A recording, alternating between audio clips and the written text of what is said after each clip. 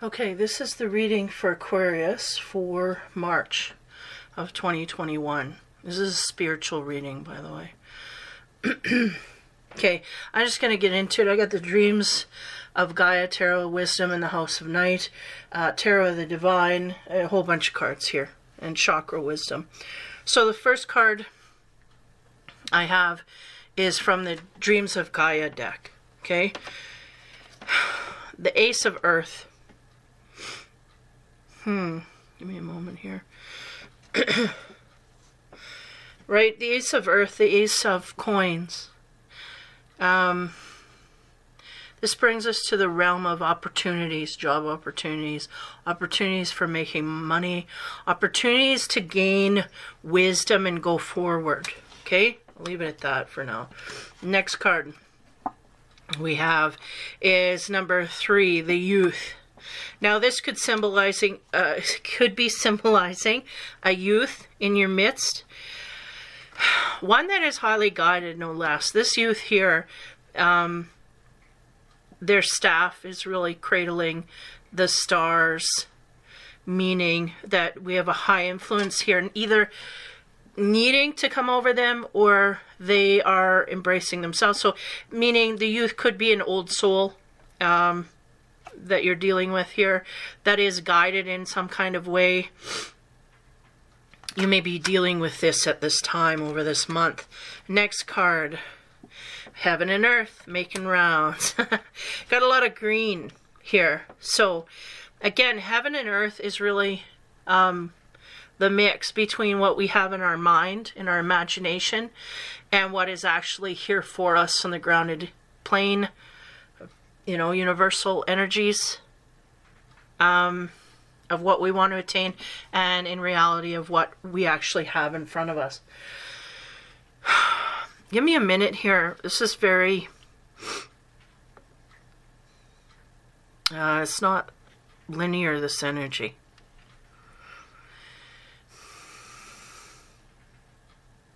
Yeah, there may be a job opportunity here where we either meet a youth that is an old soul, or having to deal with a youth in this way. I think I'm going to refer back to that Heaven and Earth when I get more cards on the table here, because I flip them over one by one. So as I say them, I'm flipping them, just to make sure that I don't let any of the cards influence me until I get to the end of the reading.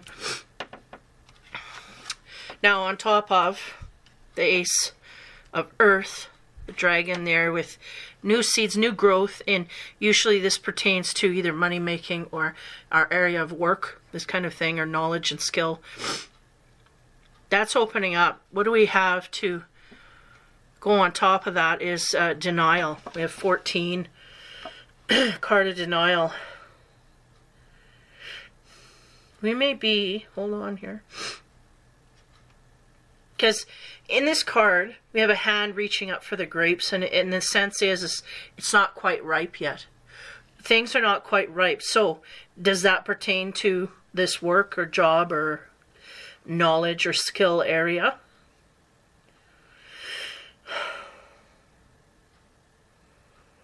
Or are we just denying this area altogether because things aren't ready? We'll move on here. On top of the Youth card, what do we have to explain that? We have 31, Risk. Risk is kind of like the Fool card, taking a leap forward without knowing really where we're going to land, if we're going to land, that kind of thing. So it's highly going into uncharted territories here. We may be making, I feel for some this may be a child in our midst, a youth in our midst. We may be taking a risk having to do with a child in our care. Yeah. Going into uncharted territory is really what I get, okay? Now, on top of this Heaven and Earth, what do we get there? The fledgling, yeah. There's a new way that we need to go for, we are looking to go forward here. The fledgling is about new energy, where our passion's going to take us. It's the first card in the deck. So it is putting your first foot forward and moving into a direction that you feel passionate about. Again, this heaven and earth is making its rounds through the spreads here. And usually it comes out when there's a discrepancy between what we want in our head and what we have on the earth plane, right? And I feel like the fledgling energy is really speaking to what we have on the physical plane. So when we're talking about gaining passion to go forward, I feel like we're just going to learn to discover, or we're just going to start to discover how to do that. How to go toward our passion. Okay? Somehow it's influenced here by a child or a youth that is that we have taken a risk with on in some way. And overall, I feel like it's about gaining skills to move forward, whether it's, you know, our passions could very well be in our work.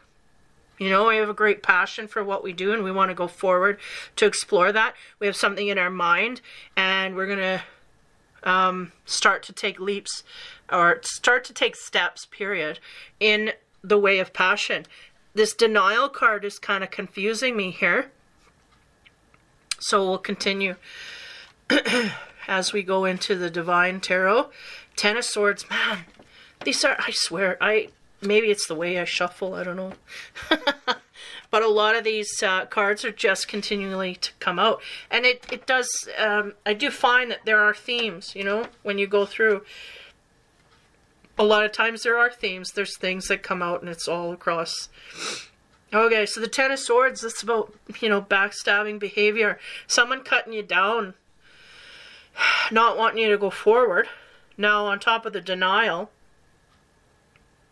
because denial is usually can be centered about centered in an energy that revolves around you.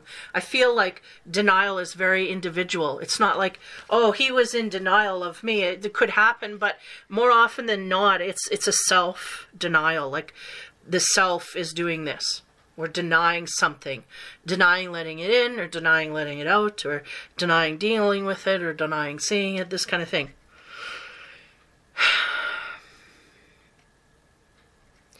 I still don't know. I'm very confused about this energy. Give me a moment. Because we have new opportunities that want to open up. That's the first energy.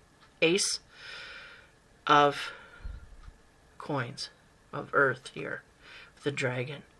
He wants to sprout new ideas, new skills, new ways to go forward in work. Goes on top of that is denial.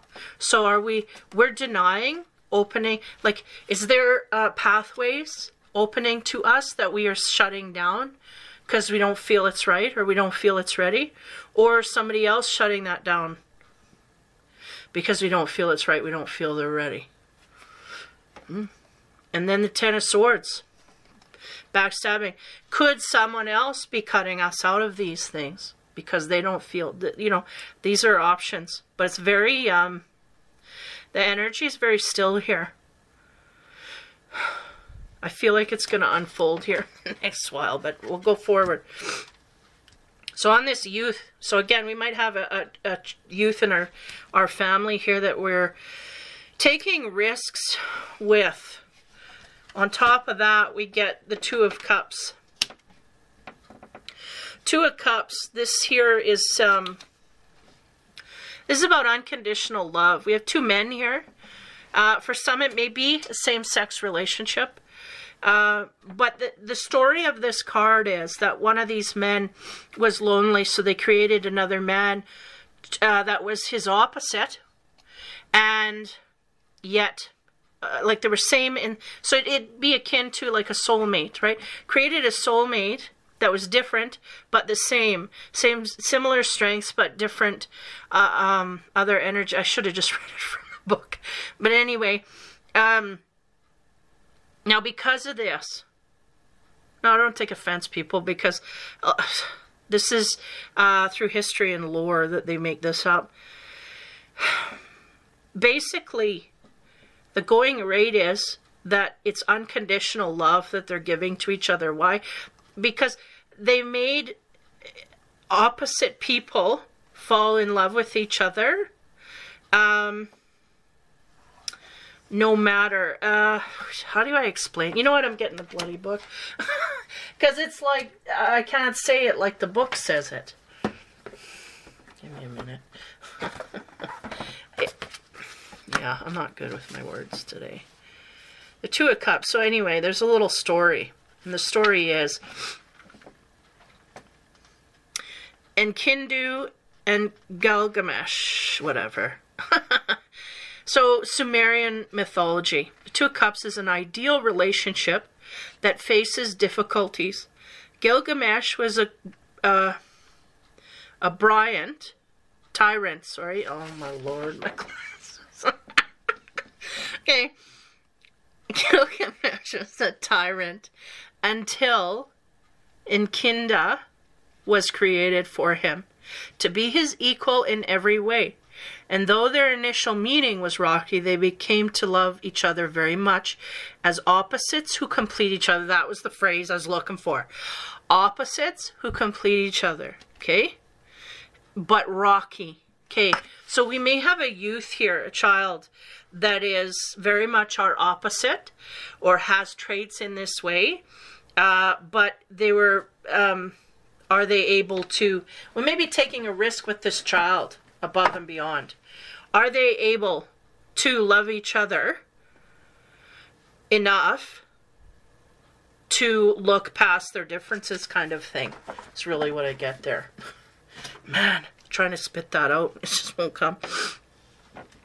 Okay, so there's something about a youth here where we have great differences in character and whatnot. We're taking a risk here. But the energy that's sitting here is unconditional love. Okay. Heaven and earth, talking about the fledgling. Again, what we have in our mind versus what is in reality. The fledgling is about bringing our passions and moving forward. We get the Two of Coins, and that's about, yeah, balance. Keeping a balance between work and life. I feel like the Aquarius at this point doesn't matter. Yeah, I don't care. I have a passion for my work, and if I want to work all day and all night and all week, then I'm going to do that, and nothing's going to get in my way. That kind of thing. This is what I'm getting. It's like we do not feel we need to put a balance in here, but they're going, we just need you to do that so that every other aspect of your life will come in swimmingly. Like it'll just come in smoothly. But if we, you know, have a great imbalance there, then there'll be a great imbalance in the relationship and da-da-da. This is the thing.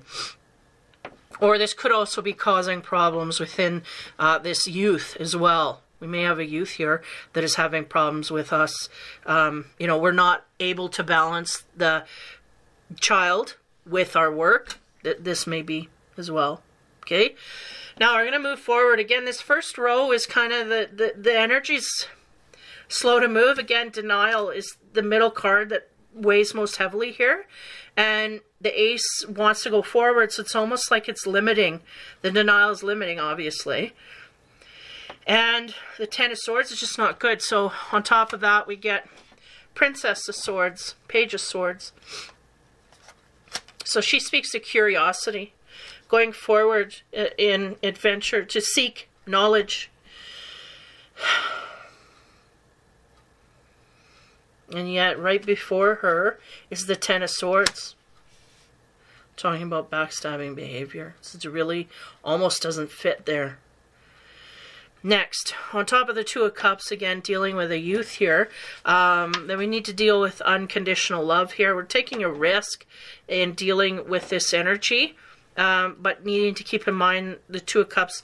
Again, it doesn't have to be love, sexual love. It can be love, compassionate love with a person, you know, in our field, a kid, a friend, you know, whatever. So on top of the Two of Cups, we get the Three of Swords, which is about heartbreak. So, yeah, in the sense that I'm getting here is that we may have had a youth hurt us, right? Because the Three of Swords is piercing through that heart. And then the Two of Cups is about mending it in a direction. Now this is interesting. Just give me a minute.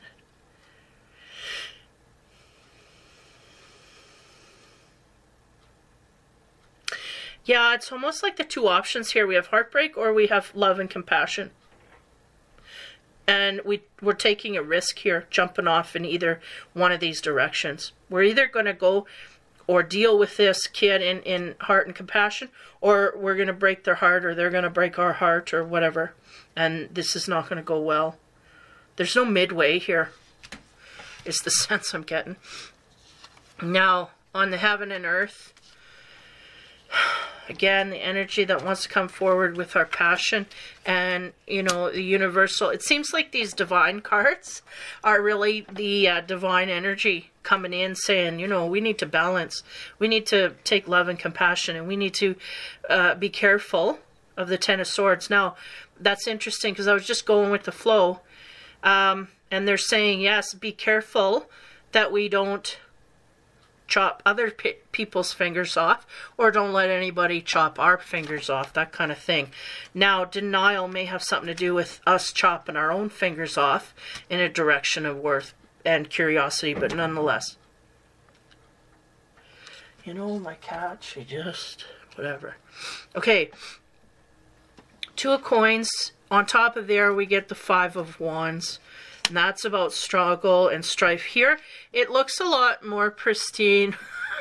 The Five of Wands are kind of all pulling up their wands and going, look at my wand, look at. So it could be about rivalry, but to a degree that we're not outwardly fighting. It's just glances here and there. This is what I'm getting. One looks like she wants to like beat the other over the head, but again, there's no action here. It's very still and very somewhat calm. But it's all in the eyes, right? Give me a minute here. Almost like we got dirty looks going on, but nobody's clubbing anybody over the head, which is a good thing. But what is the point? Two of Coins. Okay, we were talking about the universal energy of balancing life and work, life and play, work and play. Again, the child in the mix here has an influence on our life balance, really. It may be throwing us off to a high degree. We may be highly upset by what a child has either done to us, said to us, or the child. Yeah, they're going both ways, really. We've hurt the child has hurt us. There's heartbreak. There's a risk that's been taken in order to rectify the situation from the vantage point of the, not the vantage point, but the perspective of the Aquarius. There's a risk that's been taken in this direction. Boom, that's there. Now, work-life balance. Five of Wands, I feel like we are really starting to come across our passion. Again, there's a balance that needs to be struck within the work that we do in this way. But outside of us, we may be finding that there's more opposition toward us on a, and I'm getting a very low level, meaning, how do you say, like, instead of someone coming right in your face and I don't like what you do, I don't like you, I don't like the way you are, da, da, da. You know, they'll just give you that look, and you know, and they won't say anything, but they'll talk to other people behind you, but this kind of thing. So it's known in their circles that they don't like you and da da da. Everything's known, but you don't know. They won't directly confront you. There may be people around you like this. They're dealing with you up front, but but behind your back, they're stabbing you. So this is where that Ten of Swords comes in, because there may be people in your midst. And I feel it's interesting because if you look at the Five of Wands, there's four of them circling this one central lady with long blonde hair. And the scenario is not one of them, they said, not one of them has touched her with any of that. But they're very menacing and, you know, kind of hovering and staring and giving dirty looks and glances and talking behind the back, all of that. But not one of them has approached her. So there's something like this going on in your field here, unfortunately. So you may have some enemies here that are just passive enemies. They're people that have a lot of fuel, but they just don't have a lot of guts to come forth and tell you to your face.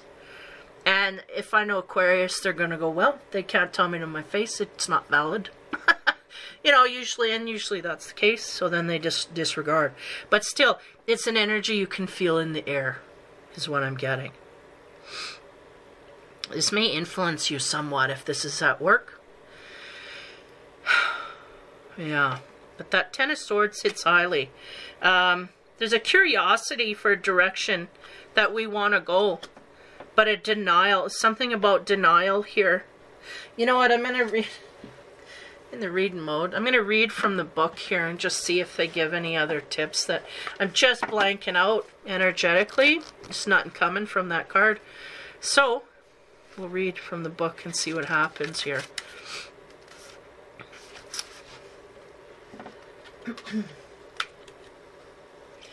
Okay, so denial. It says, not everything is in reach. Sometimes I must create distance between what I want and when or how I'm meant to receive it. Consider the wait for your highest good. You're not meant to achieve what you want right now. Keep the faith, for if you wait and show patience, it will reveal some wondrous things later. This is a gentle warning not to get caught up in your desire to reach your goal too soon. You may choose sour fruit that only looks ripe and juicy. In this case, I alone know when the time is right. Patience, my child. So that's really what it is here. Is there something... Okay, so that did clarify. Because I think denial is kind of the wrong vibration for that. Patience would be more... I have to imprint that. Because denial is more of a resistance, and patience is more of a... I don't know. Anyway, okay. Thinking out loud. Denial. So yeah, having the patience to wait for the fruit to ripen rather than go forward and pick it. Because if we pick it now, our fruit is going to be sour. It's not going to taste right. That's not what we want. We want it to be nice and whatever. And then having the Ten of Swords on top of that is kind of like stabbing ourselves in the back. You know, if we pick things too soon or we go after things too soon, it's not going to serve us. And the curiosity is sitting here. I feel like there's a curiosity. It's almost like we could cut off our hand to spite our foot or whatever. You know what I mean? What the saying is. It's like if we push things too far, we can blow it all to smithereens. But if we wait, we can get more than we even are after. This kind of energy. Okay, that did clear it up. And again, we have a youth in our midst here. We have taken, there's a risk that's been taken in this relationship with the child. There's heartbreak that's gone back and forth. And this is really the midst of everything. I feel like has a bearing on everything. Okay? And then the heaven and earth, fledgling, is about growing passions, work, life balance, life play balance, whatever. Five of Wands, you may have people around you who's not so excited about you making your way in the world in the way that you are. And this is being highlighted. So you're going to have how you say, oppressors? People that are, yeah.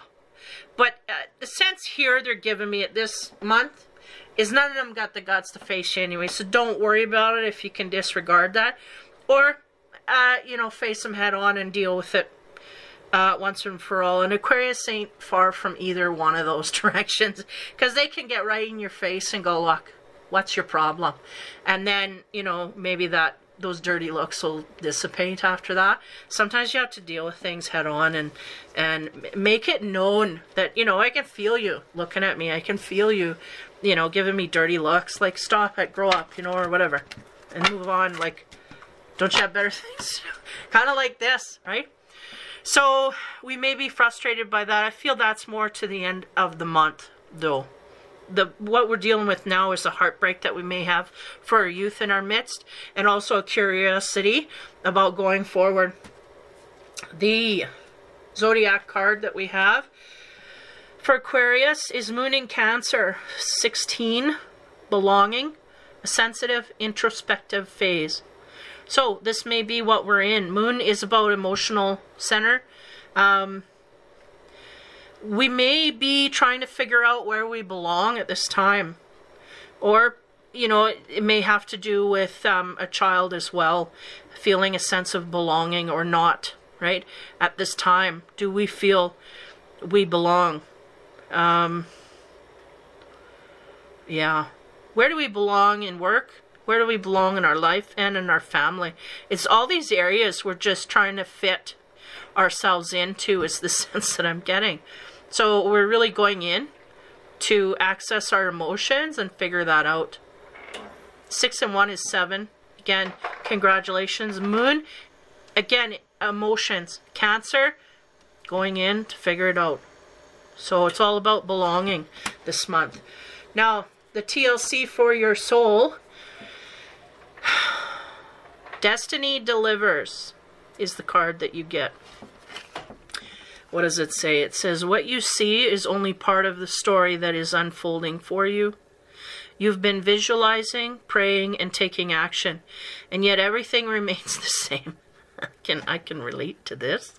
The more you push forward, trying to make things happen faster, the greater your inner resistance. Release your control, and as you let go, you will open yourself to receive generous bounty. All the small acts of kindness you've offered to those in need have created a channel of good experiences to flow to you. Wonderful surprises, unexpected manifestations, and blessings will be on their way to you now. You're being acknowledged for acting as an angel to others. Wow, isn't that wonderful? So destiny is delivering, and I think what the problem is here is we may be pushing that energy in order to, yeah, there's a sense of control, resistance, right, through that control. Give me a minute here. Because I totally relate to the praying, taking action, yet not everything. We've done. And you go to the end of the line and you take a breath and you go, wait a minute. You know, not that we expect that, because we don't. For the longest time, we don't. But there's something there about, like, how come, you know, again, seeing from our perspective, right? So there's something about control and opening to receive that is blocking all of this. But they are saying you're being acknowledged for acting as an angel to others. So thank you for that. And destiny will deliver. I do not feel...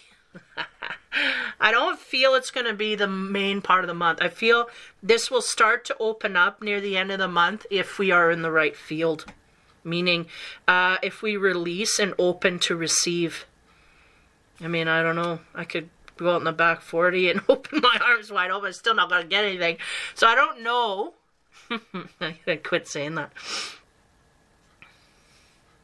I don't know how it's going to come through, but there's a lot of water here. And the sense, too, whenever I get running water or still water, is like the running water is moving into the still in this picture, symbolizing there is a little bit of emotional processing here that we really have to do some turbulence to get to the still calm piece. And I feel like that has a part in it as well. And, I mean, the Three of Swords being there is heartbreak. So that's part of the processing of those emotions. So wonderful surprises and manifestations. So that is Aquarius for March. Yeah, very weird energy in the beginning here, but actually once I got the actual definition, it was like it was hidden behind the energy of that word denial. But here it's more like patience to wait for things to ripen. They're not ripe yet. And that's really the essence of what, you know, it's interesting. These TLC cards seem to wrap up the whole reading in one card. Because they really describe what's, you know, the Aquarius going through is again, not expecting to be paid off. They're doing this because it does fulfill them. And Aquarius is very much of the energy of humanitarian. We also are very, Aquarius is also very futuristic thinkers. So not a lot of people can relate to the way that their mind works. But they do move forward in the way that the energies truly want them to go.